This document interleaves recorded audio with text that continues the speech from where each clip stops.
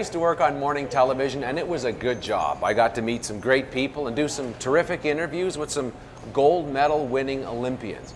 But there's always one problem. Cheers, Kyle. Cheers, Dave. No beer. We thought, wouldn't it be awesome to sit down with some compelling Calgarians over a beer?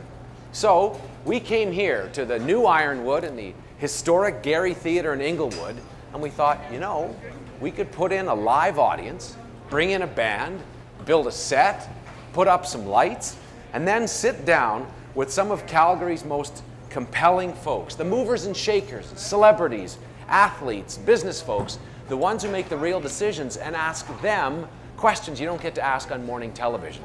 And then put it all up online. Okay, enough about you. How about asking me some questions about maybe me and Dragon's Den? How about right after this, Brett? So, Dave Kelly, Avenue Magazine and beer, I think it's a good idea.